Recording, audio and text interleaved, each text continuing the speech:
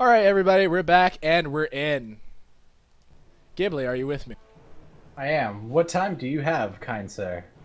As I say it right at this moment, 122. All right. All right, so here we go on the red side. Again? Question mark? Nah, not. I don't think again. Defending the Titan of Chaos as I trip over my words. Baxers on Alquang. Defending the Titan of Order. Zoom, zoom, zoom, zoom, zoom, zoom, zoom, zoom, zoom. Almuz and Cobb. Hero. Revival Gaming. XGEU. Baxers. Alquang. Let's do this. Ghibli, go. Predictions. Oh, I hate to do this. I think Alcon is gonna have it. You think so? I want to. I do. Hero just needs to switch up his style. He needs to maybe play a little bit more passively, or even more. Maybe not even passive. Maybe just more aggressively early game. He has the edge early game. Yeah, ADC. He does have the edge early game, but Alquang quickly ramps up, and then those tornadoes just do work. Yeah, that's why I need to get him down early game. If he can do that, then he can start to snowball. You know, it's AMC. Mm-hmm. Yeah, it's easy for him to start snowballing. And he's got the idea to snowball. Like, he's got the idea in his head with the Heartseeker and everything. But I feel like the Heartseeker is such an all-in. And then, you know, if you die about two or three times with Heartseeker, which is what happened to Hero last round, it's so hard to get those stacks back. Even in a Joust situation where you have it all to yourself, it's still, you have to deal with the fact that there's another guy running around trying to destroy everything you've known and loved. So, yeah. That's fun. For sure, I think next time, say in this round, he starts falling behind, he starts dying a lot. I think it would be worth it to actually just sell the Heartseeker, in my opinion. Yeah, I can definitely, because it starts lacking in its effort, and at that point there becomes items that are better to get, you know, for late game. I would suggest that you some VETs coming out. Hero actually managing to get the early XP boon off of Baxter's. And level 4 to Baxter's is 4 just now, but he is a negligible amount of XP. Oh, 135, XP 200. It's going up. He's ahead because Baxter's hasn't been able to clear the wave. So technically, at this point in time, Ghibli, Hero is able to clear a wave faster than Baxter's is. Yep. He needs to take advantage of that. He needs to keep pushing. He needs to push hard. He needs to put Baxter's back in the tower and scared for his life. Yes, he does. He needs to keep that Alquang under his tower because Alquang is able to just push forward, throw down a tornado, and then back up. His work's already done. What does he have to worry about? Yep.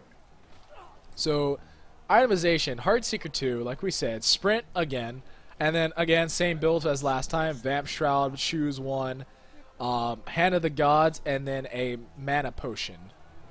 Hero's going to back... Oh, no, he's not. He catches a Squall to the face while coming back around the tower. Possibly going to try and farm again since this wave is right here. He doesn't want to miss anything.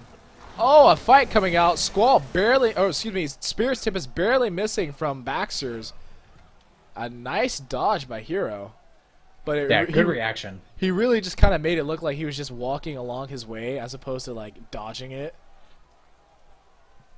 Very nicely played. Hero's going to back. Baxter's just going to throw down a tornado in tower and continue to press wave. Hero coming back in the lane just now with his Heartseeker stacks ready to go. He's got full Heartseeker. And we see Baxter's wandering around taking speed camp over here, while Almuz and Cobb is more concerned about his tower and ready to take that wave. For sure, you know. But now, you know, Hero can stay alive and he can just get that farm on. He's going to start out DPSing that Alquang. He's going to start out DPSing Baxter's. Yeah. You know, I find it very bizarre, you know, that an Alquang as well that has so much clear doesn't take something like Doom Orb or Warlock Sash as well. Yeah. I feel like it'd be really strong.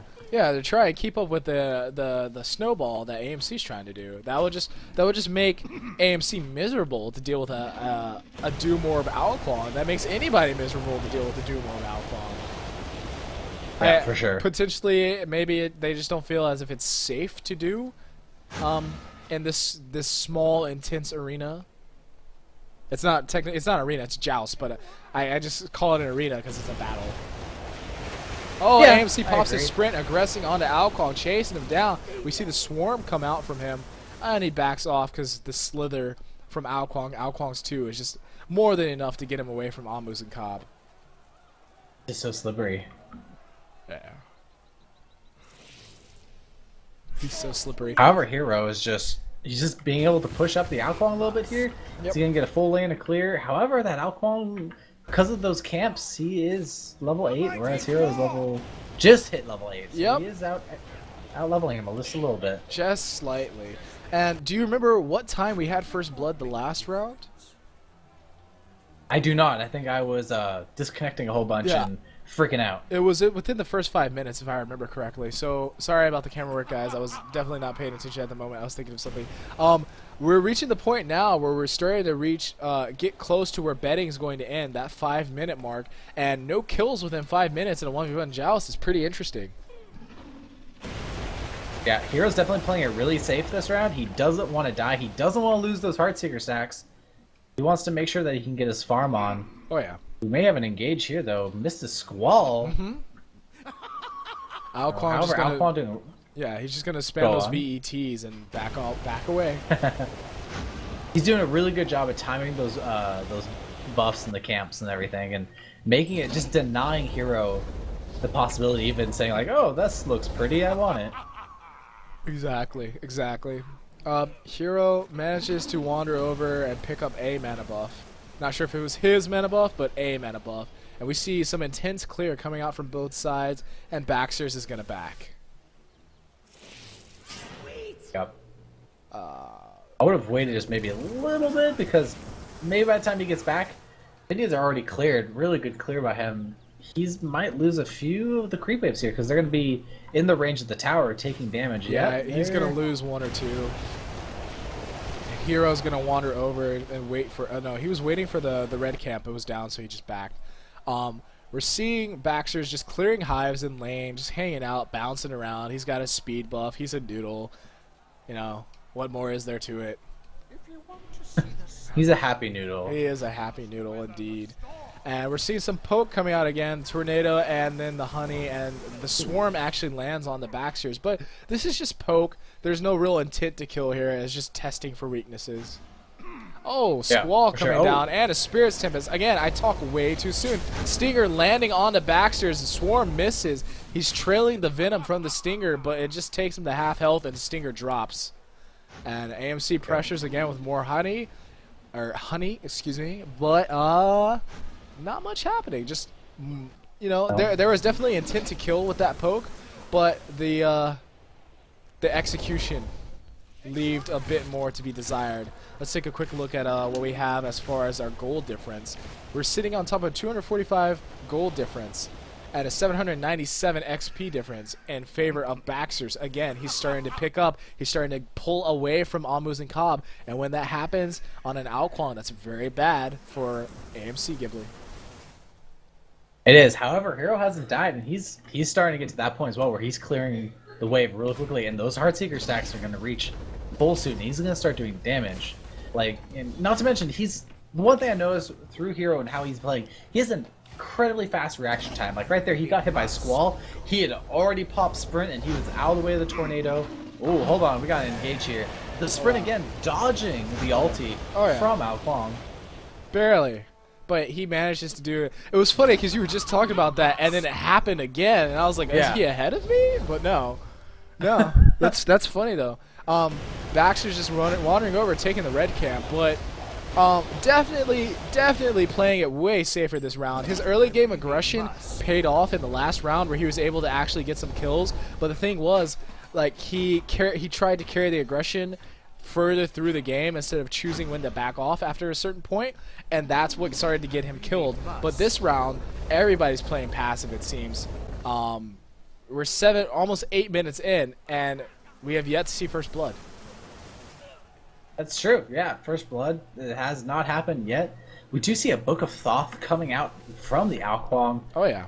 That scares me a little bit as well, because he's going to start snowballing, and it links in directly with his passive.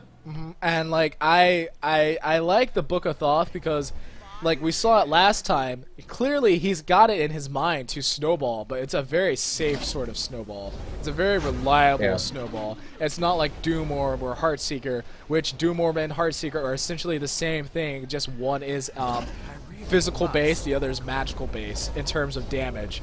You know, with the Doom Orb, you're Ao Kuang. Yes, the damage makes up for the potential squishiness, but it's a 1v1 Joust. You got to play it safe, and that's what Baxter's is doing, and it's working for him. He's pulled ahead in farm now.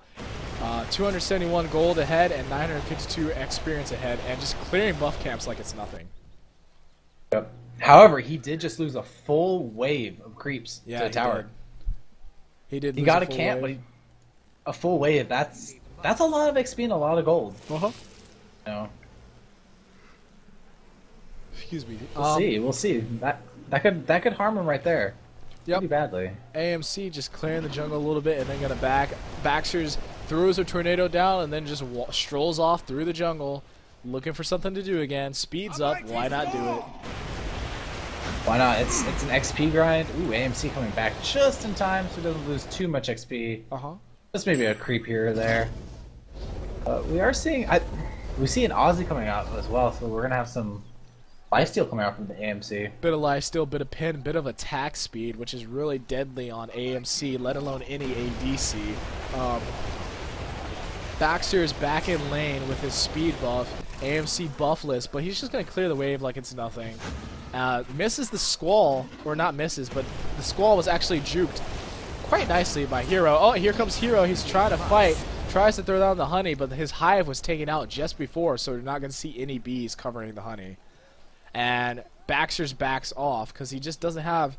He's got some mana, but the mana he has is better used for farming in this situation, which is why he backed off instead of trying to contend with the AMC. And Baxter's is just gonna back. He's got a gold on a level on AMC. Why chance it? Yeah. Book of Thoth is done, and we also see Polynomicon starting out. He's getting to that point in his build where he's gonna start doing so much damage. He is going to start hurting and smirting, and just it's gonna be terrible. Especially when AMC finally feels as if he personally is farmed enough to handle a tussle, and then he's gonna get smacked by the Polynomicon. Yeah, that Polynomicon. I mean, I play a lot of mages, and that's my favorite item. Yeah. Here he is. I don't know what they're doing. He's just kind of looking for him. It's a lot about camps here. He's like, oh man, you know, orange is up. Let's go. But AMC already on top of it. Good counting. Yeah, I'm very surprised to see this mage care so much about speed buffs. Again, I've seen multiple mages over my courses today. They all have cared so much about speed buff, to the point where Ao Kuang actually popped his sprint to try and make it there in time. You see his Squall land on AMC. They're trying to get a duel going here. He misses a tornado. Spirit's Tempest coming out. First blood with the Polynomicon going to Ao Kuang. Ooh. Good ulti by Maxers there. Just good timing, good positioning. Oh, just very, very fluid, too. That Polynomicon hit after the last... after the ulti, he ulted and then he used the Polynomicon hit auto attack to clean it up. That was just slick. So, right here we have the Titan of Order. Her tower is taking quite a bit of archer damage. And unfortunately, Hero is still on cooldown. He died about 11 minutes in, so that means his cooldown is going to be quite long. And he just now respawned, and he can't keep existing like this. You know, now he has to fight on the back foot. He thought he could maybe finally tussle with Ao Kuang. Turns out he was completely wrong. What do you think of the Winged Wand giveaway? I was just looking at that. I find that really bizarre. It's not my favorite item, in all honesty. Really? Not my favorite item. It has a lot of potential. It's just, like, pretty much the problem with Winged Wand is that its effect is on a 30-second cooldown, and most abilities are on, like, a 12-second cooldown or less that it's basically built for. Like Ao Kuang Tornado or Poseidon Whirlpool. Those are the two things I can think of off the top of my head that you pretty much build What am I thinking of? Oh god, I literally have it right in front of me. Wing and Wand. Those are the two reasons you build Wing and Wand for, and they're both on a lower cooldown than the special effect for Wing and Wand. So, oh wow, Spirit's Tempest out. He tried to hit him with a Tornado Squall Spirit's Tempest combo, but AMC sidesteps it and then sprints back into base. Alcon manages to take the middle tower and is pressing for the Phoenix. Yeah, he could possibly take out the Phoenix here if he plays it correctly, Oh, yeah. and if AMC messes up a little bit. But looks like AMC will be back in time. He's going to go in for some damage. There's the ulti. He lands it, but Just he's not out. enough. He's done. That's just not enough because Baxter's is too far ahead. Yeah. Now you see there, the Alcon put his Tornado on top of his Stinger. Really smart play. You know, he loses, what, 1 creep to the tower? Not a huge deal, but he denies the short cooldown of the ulti to the AMC. Really smart idea. Yeah, that's actually, like you say, brilliant play by Alquang. If AMC picks up his Stinger, you know, his ultimate is a Stinger. It does a lot of damage. It cripples people, preventing them from moving or using movement abilities. Excuse me while I messed that phrase up. And it slows them and it disorients them, kind of like a light Bacchus drunk. But the main thing about it is that it falls off of the opponent after a certain amount of time, and if they're able to pick up that Stinger within the allotted amount of time, that puts the Stinger on a 15-second cooldown. If you don't pick it up, it's on a 90-second cooldown like every other, or excuse me, most other ultimates in the game. We're seeing a fight pop off here between Alquang and AMC.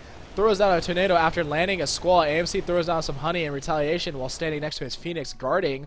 Nothing really going to happen here. Just Alquang, again, poking at the Phoenix with his Polynomicon and warding off AMC with a Tornado.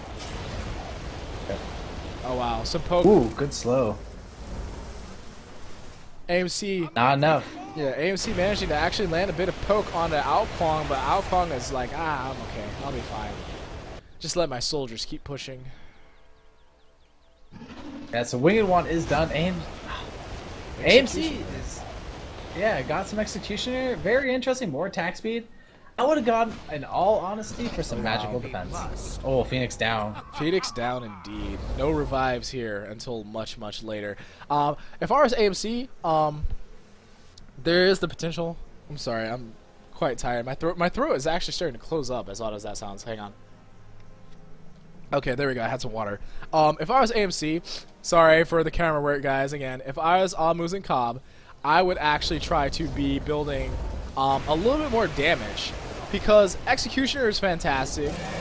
Oh wow, why did he ulti there? Baxter's just blows his ulti for no reason. Manages to kill one minion. I guess that minion must have really pissed him off. So, you know, I guess it was worth it. But Executioner does quite a lot of damage, and it's got that pin that will help out against the Breastplate of Valor. But I think more damage, like Deathbringer and some Rage for the attack speed, would have done him a little bit more good, especially with the Phoenix bearing down on, excuse me, the Fire Minions bearing down on his destroyed Phoenix. Agreed. And we have Rod being finished on Baxter's here, and he's selling his Vampiric Shroud, and he's actually picking up a ward. Oh yeah, he placed a ward right in the middle of the map. Too good. Right in the middle of the map. By the way, those new wards look super sexy. Oh, dude, I know. I was like, oh, rest in peace, old wards. But man, these new wards, though. Like, why do I even have to be sad when I have these things? Pretty awesome.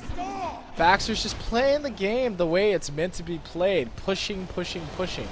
At the end of the day, despite the kills and everything, it is an objective game, which is clearly seen by Baxter's play. He's only got 1 kill, and he used that kill to take objectives. AMC needs to be really careful here. Both ultis are up. Both ultis are up. This is looking like another duel. AMC pops Sprint trying to get Baxter's low and manages to actually kill him with a Stinger, but the Spirit's Tempest from Alquang right before he dies kills Hero at the same time. So they killed each other. They killed each other, but Hero is at the disadvantage for the sole fact that he's dead while Fire Minions are beating on his Titan. Yeah, they do a ton of damage too. Yeah, Fire Minions hurt. People don't really realize that until they're trying to fight them, and they're just trying to clear them, and they're taking archers, and they're at yellow health. And they're just like, wait, what happened? And look at these fire minions right now, just clearing the minions right now. Those front melee minions barely took any damage. Heroes up in 10 seconds, Baxter's in 14, and the minions are just pounding away on the Titan. It's almost at 50% on minions alone. Yeah, this is bad. Really good idea to ulti there at the end. Oh, you know, yeah. from Baxter. Bold move. It's a bold move, Cotton. Bold move, Cotton, indeed. And,